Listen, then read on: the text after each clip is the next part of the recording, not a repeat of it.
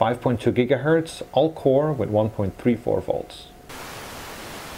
Hello SkatterBenchers and welcome to a brand new video.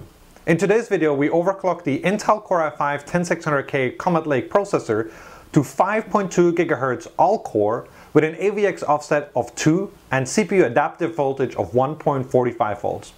The i5-10600K is the baby of the overclockable 10th generation core CPUs. With 6 cores and 12 threads, it's noticeably less equipped than the 8-core i7 and the 10-core i9. On the flip side, the base frequency of 4.1 GHz is the highest among the 10th generation K CPUs. Then again, with a single thread turbo of 4.8 GHz and an all-core turbo of 4.5 GHz, it's trailing the i7 and i9 by respectively 200 and 300 MHz.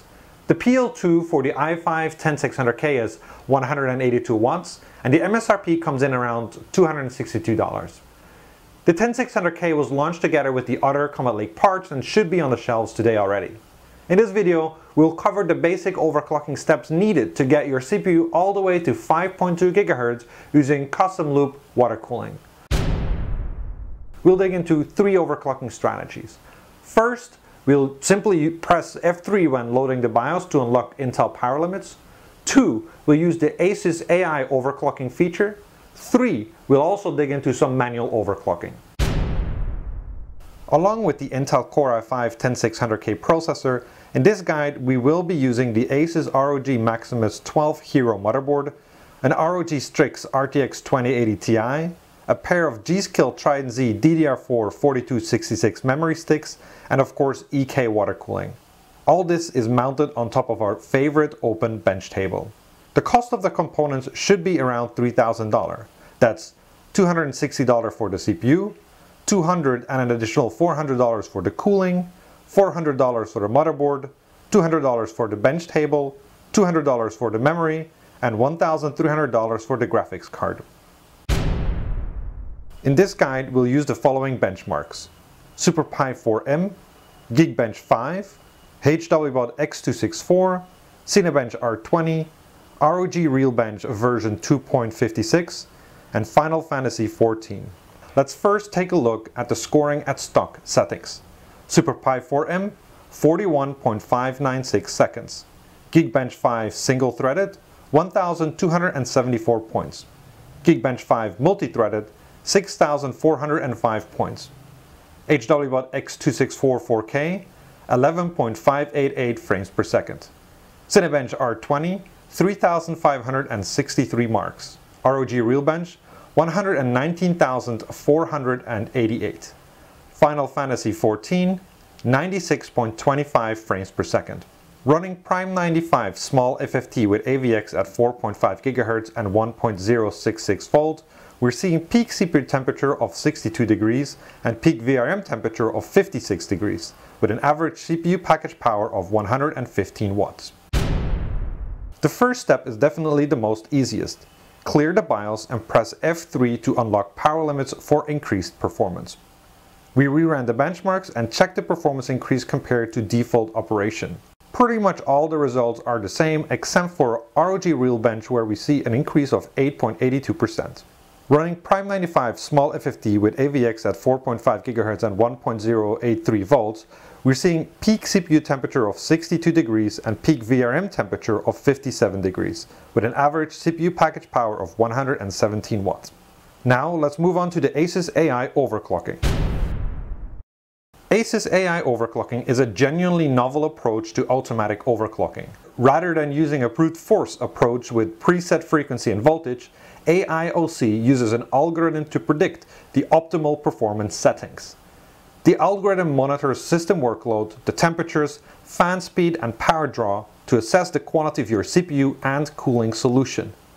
Based on these inputs, it then adjusts the frequency real time to ensure a stable overclock. Before you enable AIOC, you must enter the operating system and run your preferred high load workload for 10 to 30 minutes. Then reboot.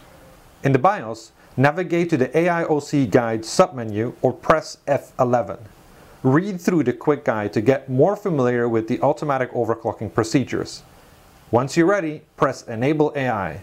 Save the settings and exit the BIOS. We reran the benchmarks and checked the performance increase compared to default operation. We see a healthy performance boost ranging from 6.5 to 12.2%. Running Prime 95 small FFT with AVX at 5 GHz and 1.252 volts, we're seeing peak CPU temperature of 82 degrees centigrade and peak VRM temperature of 65 degrees centigrade, with an average CPU package power of 191 watts. Last but not least, let's get into manual overclocking. Upon entering the BIOS, navigate to the Extreme Tweaker menu. Set AI Overclock Tuner to XMP2. Set AVX instruction core ratio negative offset to 2. Set CPU core ratio to sync all cores. Set all core ratio limit to 52. Disable ring down bin. Set minimum and maximum CPU cache ratio to 45. Set CPU core cache voltage to adaptive mode. Set additional turbo mode CPU core voltage to 1.45 volt. Set CPU VCC-IO voltage to 1.24 volts. Set CPU system agent voltage to 1.24 volts. Then save the settings and reboot. Again, we reran the benchmarks and checked the performance increase compared to default operation. We're seeing quite a nice performance increase ranging from 6.75% all the way up to 21.17%. Running Prime 95 small FFT with AVX at 5 GHz and 1.243 volts, we're seeing peak CPU temperature of 80 degrees centigrade and peak VRM temperature of 65 degrees centigrade with an average CPU package power of 184 watts. Alright, time to wrap this video up. First, let's address the elephant in the room. I'm sure there's already people in the comments bashing in their keyboards asking why would any sane person use custom loop water cooling with a mid-range Core i5 CPU. After all, even a highly overclocked 10600K doesn't even break 200 watt CPU package power. There's Be Quiet air towers that will handle up to 250 watts. And to those people I say, you are right. From a functional perspective, meaning cooling down the CPU, there's really no need for custom loop water cooling. On the other hand, there are people that like the aesthetics of custom loop water cooling. And for those people, there are cheaper options available. For example, the EK Classic kits start at about $260. And if you go even more low end, you can find a Big Ski or a Barrow kit and probably put together a custom loop for about $150.